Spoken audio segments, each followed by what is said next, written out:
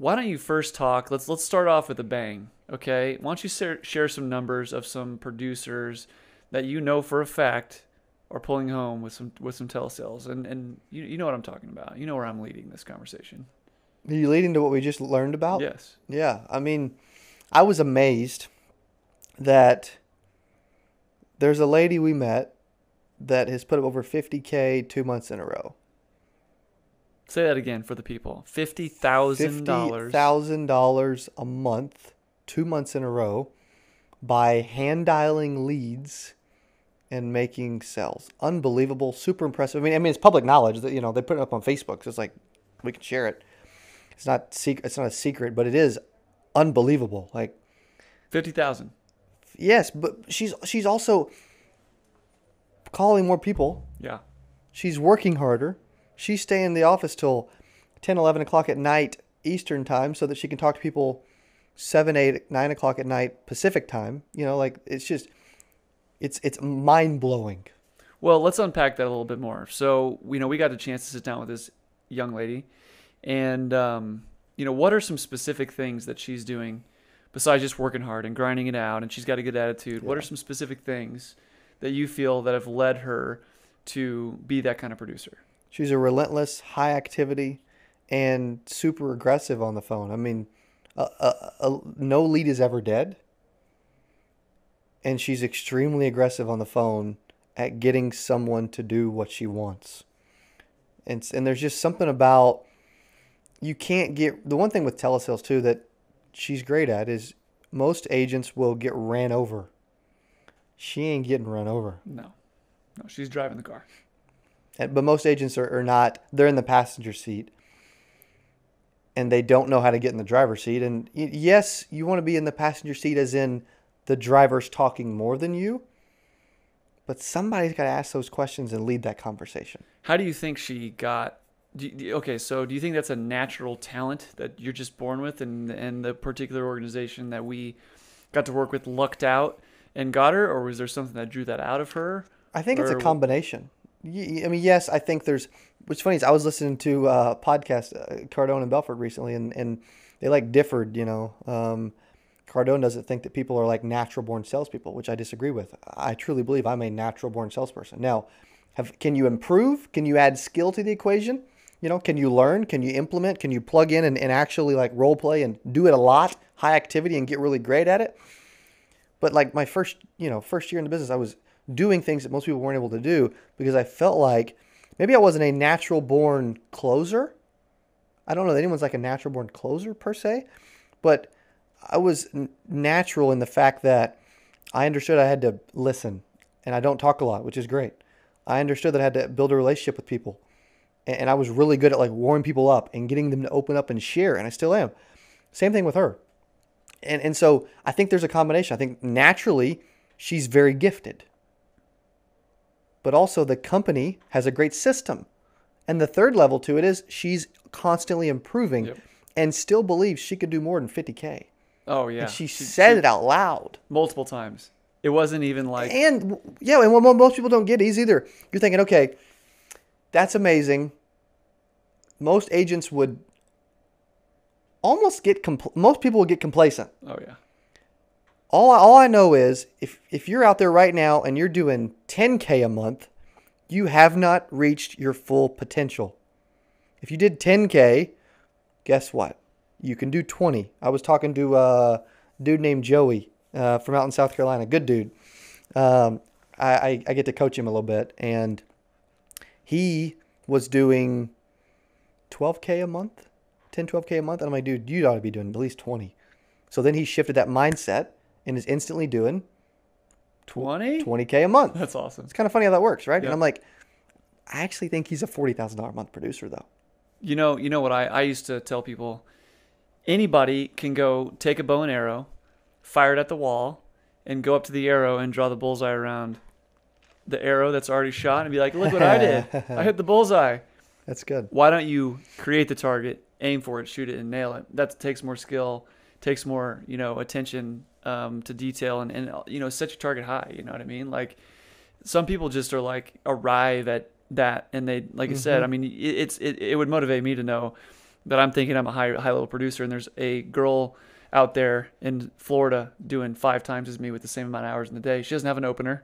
She's hand dialing.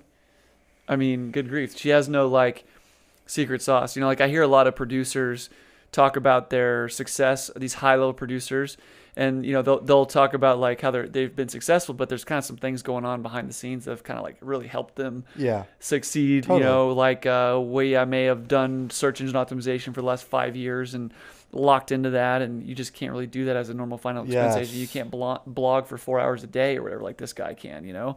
But this, you know, woman, just sat down, hand dialed, and knocked it out. It's just incredibly impressive. Most people would never put that forth the amount of effort with a dialer, let alone hand dialing.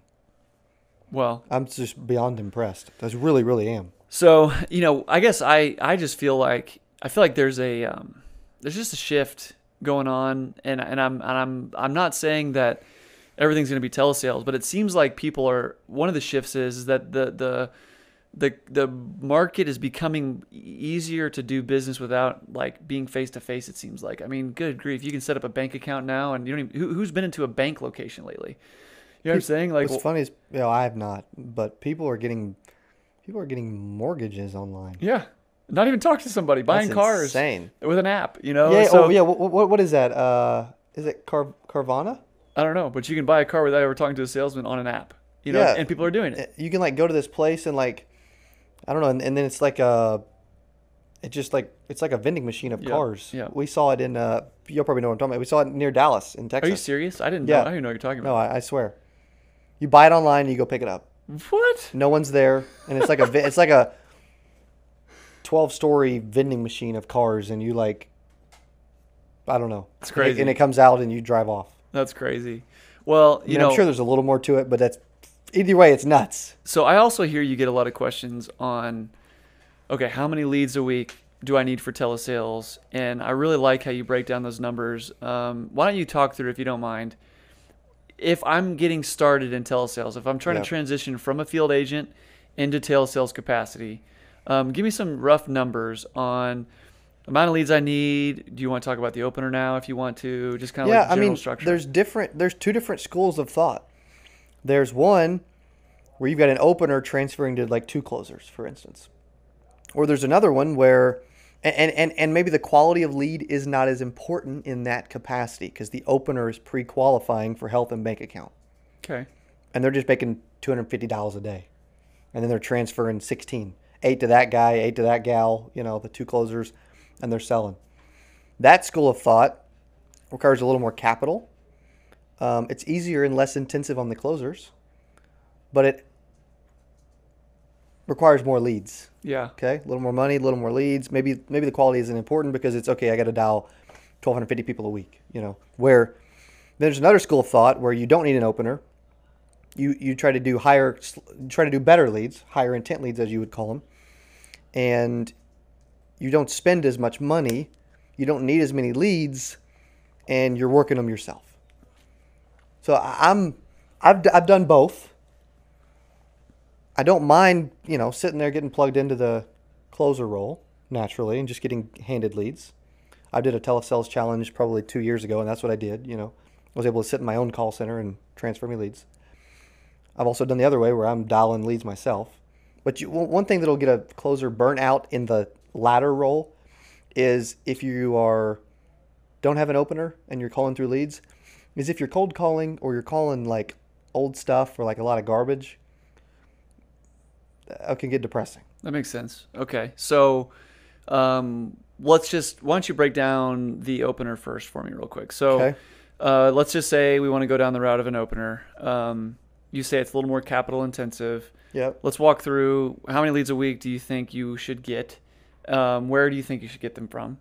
And then let's talk about the numbers of, okay, if you call, walk me down to the point of contract. So how many leads, how many transfers, how many closes? Yeah. I mean, the ideal situation, you need to go daily or weekly?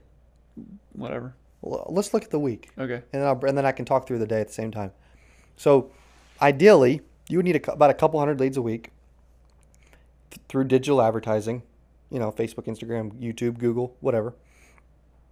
you would need to, if you're going to an opener, you would want them to call about $250 a day, about $1,250 a week. Out of those $250 per day, you would expect them to talk to about 48 people. So they'd end up talking to about 240 people for the week. Out of 48 people they talk to in conversations, you would want them to transfer about 16 of those that have some level of interest, can qualify health-wise, and have a bank account. And then out of those 16, you got 8 going to one closer, 8 going to another.